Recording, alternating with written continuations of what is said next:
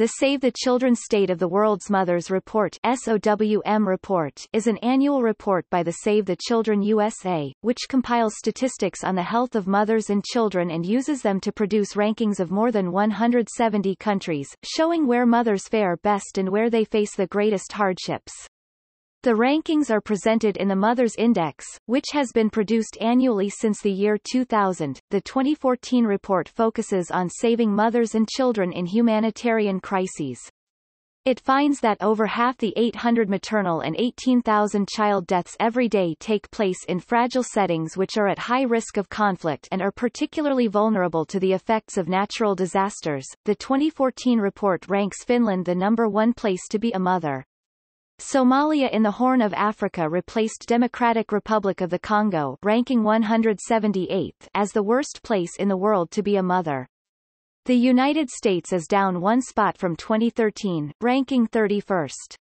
Statistics show that 1 in 27 women from the bottom-ranking countries will die from pregnancy-related causes. In addition, 1 in 7 children will die before his or her 5th birthday.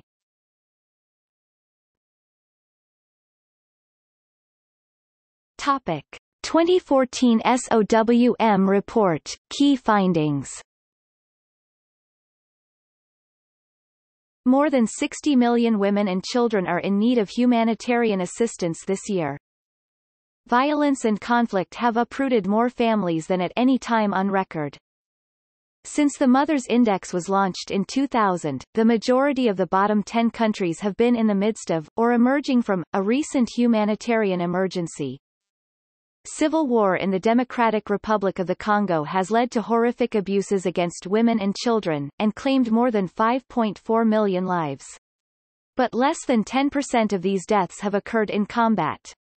Most deaths have been due to preventable or treatable causes such as malaria, diarrhea, pneumonia, newborn causes and malnutrition. Syria's civil war has had a devastating impact on mothers and children.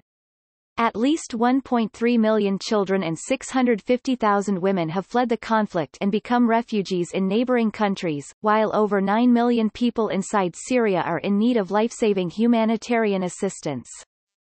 The Philippines' resiliency is being tested by more frequent and increasingly severe emergencies.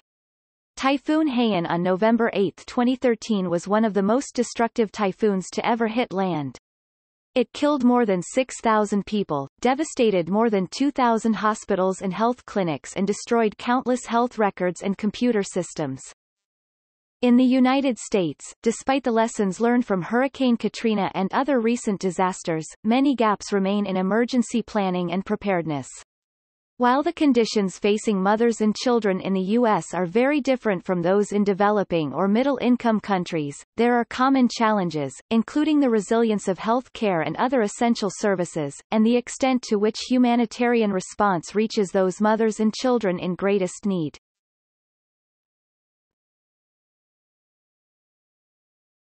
Topic: 2013 SOWM report, key findings. An original analysis by Save the Children estimates that within the first month of life, more than 1 million babies could be saved each year with universal access to these products, which cost between 13 cents and $6 each and are ready for rapid scale-up now.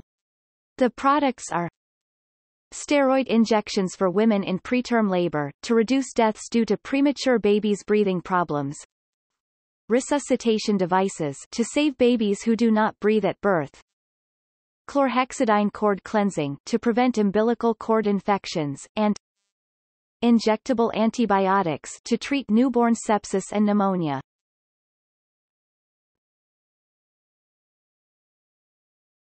Topic: 2012 SOWM report, key findings.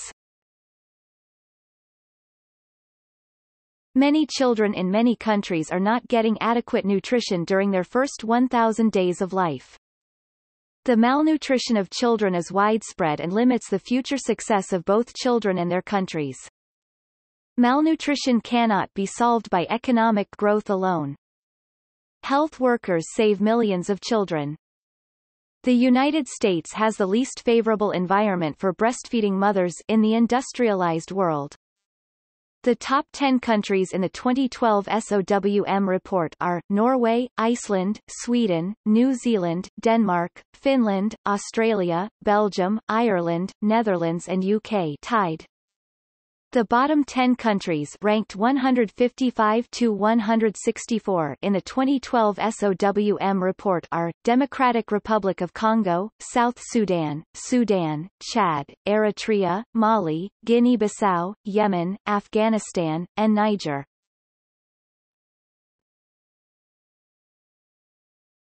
Topic. Vital statistics. More than 2.6 million child deaths each year are caused by malnutrition. Stunted bodies and minds have suffered permanent, irreversible damage from malnutrition. Children make up approximately 27% of all children globally, or about 171 million. Breastfed children in developing countries are a minimum of 6 times more likely to survive in the early months of life than children who are not breastfed. Stunting rates at 12 months could be cut by around 20% if all children in the developing world were to receive adequate nutrition and feeding of solid foods with breastfeeding. If breastfeeding were practiced optimally, it could prevent approximately 1 million deaths each year. This is because breastfeeding is the single most effective nutrition intervention for saving lives. On average, adults who were malnourished as children can earn an estimated 20% less than those who weren't malnourished as children. Due to the effects of malnutrition in developing countries, losses in GDP can add up to 2 to 3% annually. Malnutrition is estimated to cost $20 to $30 billion per year globally. 30 counties have stunting rates of 40% or more. Topic. Types of malnutrition. Stunting is when a child is too short for their age. It is caused by poor diet and frequent infections. Generally, stunting occurs before the age of 2, with largely irreversible effects. These effects include, delayed motor development, impaired cognitive function, and poor performance in school. 27% of all children globally are stunted. Wasting is when a child's weight is too low for their height. Wasting is caused by acute malnutrition. It is a strong predictor of mortality for children under 5 years old. Usually, it is caused by either food shortage or disease. 10% of all children globally are wasted, underweight. When a child is underweight, the child's weight is too low for their age. Being underweight can mean the child is stunted, wasted or both. Weight is an indicator of short-term undernutrition. A deficit in height, i.e. stunting, is difficult to correct, but a deficit in weight, i.e. underweight, can be resolved if nutrition and health are improved later in childhood. More than 100 million children are underweight worldwide. 19% of child deaths are associated with being underweight. Micronutrient deficiency is when a child is lacking essential vitamins or minerals such as vitamin A, iron, and zinc. These deficiencies are caused by a long-term lack of nutritious food, or they can be caused by infections such as worms. 10% of all children's deaths are associated with micronutrient deficiencies. Topic. Nutrition in the first 1,000 days.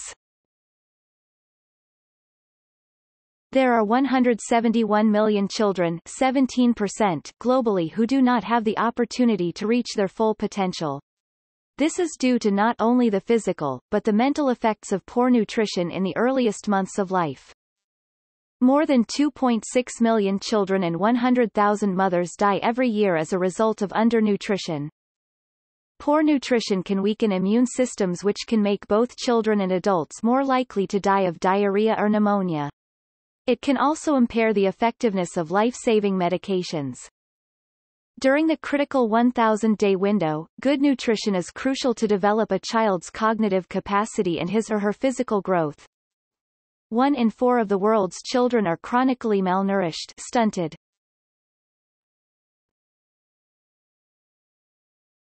Topic. Children's well-being of the Mother's Index. Out of 171 countries, Iceland is first and Somalia is last. Every child in Iceland enjoys both good education and good health. In Somalia, children face the highest risk of death in the world. On average, more than 1 in 6 children will die before the age of 5. Nearly 1/3 of Somali children are malnourished. 70% of children in Somalia lack access to safe water. Less than 1 in 3 Somali children are enrolled in school and boys outnumber girls almost 2 to 1.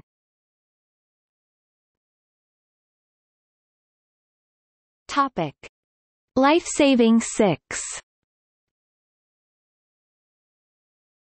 More than half of the world's children do not have access to the Lifesaving Six: iron, folate, breastfeeding, complementary feeding, vitamin A, zinc, and hygiene. Globally, more than 2 million children's lives could be saved each year if the Lifesaving Six could be implemented. Malnutrition rates usually peak during the time of complementary feeding, vitamin A. Approximately 190 million preschool-age children don't get enough vitamin A. Approximately 19 million, 15%, of pregnant women don't get enough vitamin A. Vitamin A deficiencies are a contributing factor each year in 1.3 million deaths due to diarrhea and almost 118,000 deaths from measles. Vitamin A deficiencies can lead to partial and total blindness. Vitamin A costs 2 cents a dose and could reduce about 2% of child deaths yearly if children were given 2 doses a year. Zinc costs 2 cents a tablet, and a full life-saving course of zinc treatment for diarrhea would cost less than 30 cents. It is estimated that 4% of child deaths could be prevented if diarrhea could be treated with zinc. Hygiene. Washing hands with soap could prevent diarrheal disease and pneumonia, which combined are responsible for 2.9 million child deaths every year. It is estimated that 3% of child deaths could be prevented if children had access to safe drinking water, improved sanitation facilities, and good hygiene, especially hand washing. Breastfeeding. Breastfeeding is the single most effective nutrition intervention for saving the lives of children. It could prevent close to 1 million deaths each year. In developing countries, children who are breastfed are at least 6 times more likely to survive the early months of life than children who are not breastfed. It is estimated that in the United States alone, low rates of breastfeeding add $13 billion to medical costs yearly.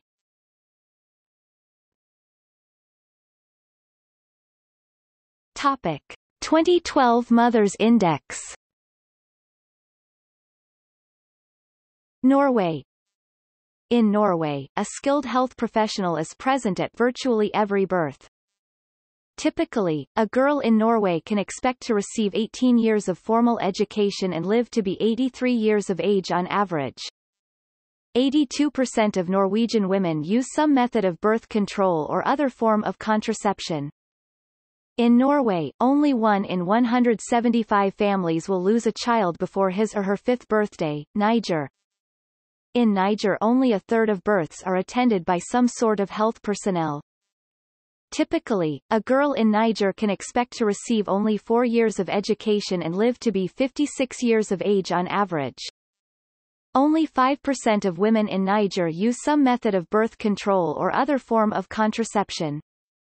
In Niger, approximately 1 in 7 children die before his or her 5th birthday. According to these statistics, every mother is likely to lose a child.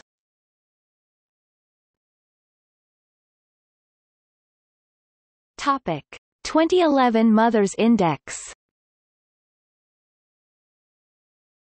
Norway. In Norway, a skilled health professional is present at virtually every birth compared to Afghanistan, where only 14% of births are attended. Typically, a girl in Norway can expect to receive 18 years of formal education and live to be 83 years of age on average. 82% of Norwegian women use some method of birth control or other form of contraception. In Norway, only 1 in 175 families will lose a child before his or her 5th birthday. Afghanistan. In Afghanistan, a woman generally has less than 5 years of education and will probably not live to be 45 years old. Less than 16% of Afghan women use some method of birth control or other form of contraception. In Afghanistan, approximately 1 in 5 children die before his or her 5th birthday. According to these statistics, every mother in Afghanistan is likely to lose a child.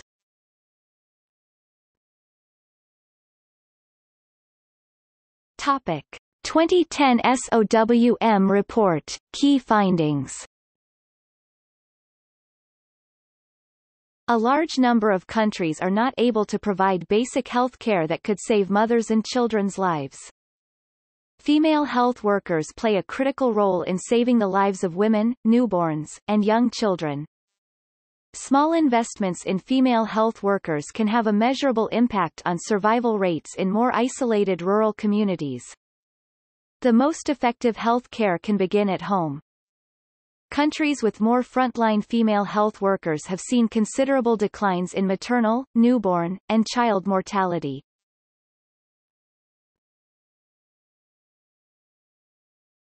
Topic: 2010 Mothers Index. Norway. In Norway, a skilled health professional is present at virtually every birth compared to Afghanistan where only 14% of births are attended. Typically, a girl in Norway can expect to receive 18 years of formal education and live to be 83 years of age on average. 82% of Norwegian women use some method of birth control or other form of contraception. In Norway, only 1 in 132 families will lose a child before his or her 5th birthday. Afghanistan. In Afghanistan, a woman generally has a little more than 4 years of education and will probably live to be around 44 years old. Less than 16% of Afghan women use some method of birth control or other form of contraception. In Afghanistan, approximately 1 in 4 children die before his or her 5th birthday. According to these statistics, every mother in Afghanistan is likely to lose a child.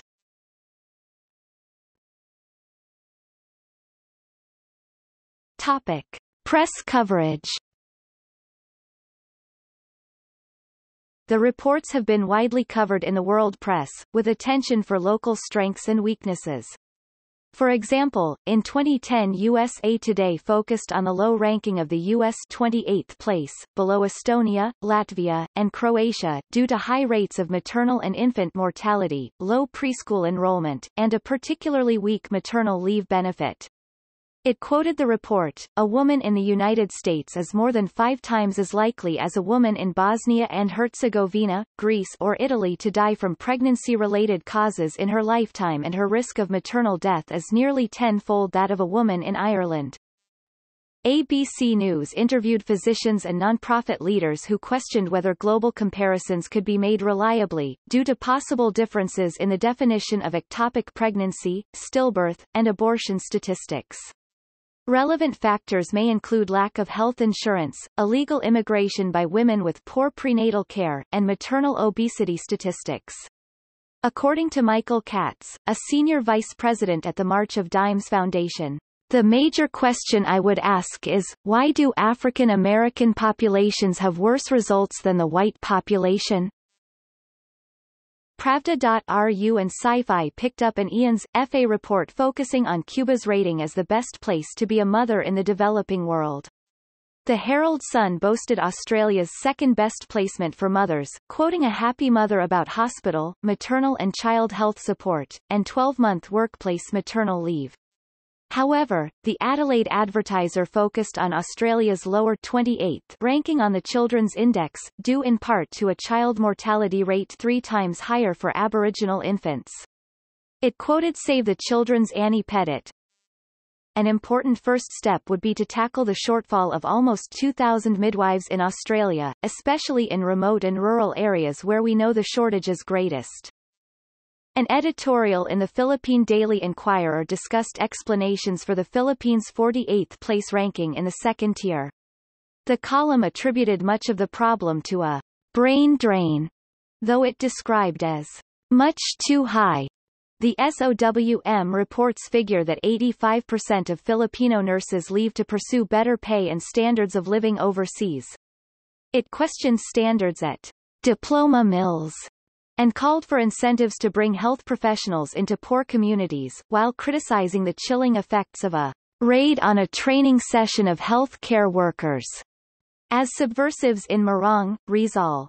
The Philippines local chapter of Save the Children produced a State of Filipino Mothers report in 2008 with rankings by province. The Times of India lamented India's 73rd of 77th place in the second tier, describing a critical shortage of 74,000 accredited social health activists and 21,066 auxiliary nurse midwives below governmental norms, and that thousands of women were dying because they could not access the most basic healthcare facilities, or that, if they were available, they were low quality. Though data for some countries are not known with much certainty, the SOWM 2010 report had many findings in common with a recent study published in The Lancet, which found that 23 of 181 countries are on track to achieve Millennium Development Goal 5 of a 75% reduction in maternal mortality rate between 1990 and 2015.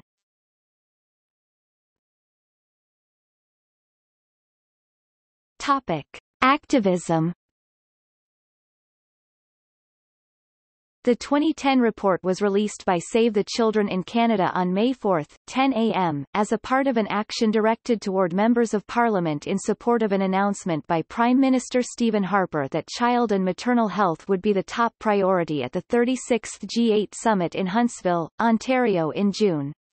As described in the press release, in the week leading up to Mother's Day, 5,700 mothers around the world will die. During this Mother's Day week, CARE, the Canadian Association of Midwives, Plan Canada, Results, Save the Children Canada, the Society of Obstetricians and Gynecologists of Canada, UNICEF and World Vision have joined forces in Ottawa to get the attention of the government and public, to have Canada put its leadership at the upcoming G8 into action and stop preventable child and maternal deaths. Topic: 2014 rankings. The list is incomplete and only includes the top 35 countries. Notes. Topic: Additional maps, statistics pertaining to females.